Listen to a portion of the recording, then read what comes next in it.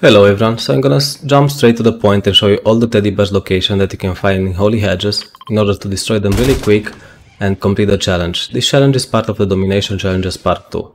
So yeah, the first two teddy bears can be found in this house, which is right here.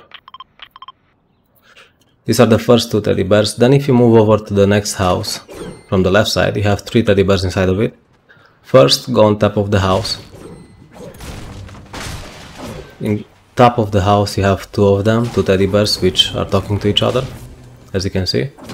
These are the first two. Then underneath them you have another one. This is the last one in this house. Next, move to the middle of the Holly Hedges, near the shop. You have another two of them. The next two teddy bears are right here. One. The next one is right there. Then, if you need to move to the house which is in front of the shop, that's right there. You have three teddy bears. One is near the tent, right here, this one of them. The next two of them are inside the house.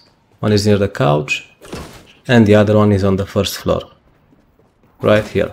And the last one that I was able to find is right near that tree over there.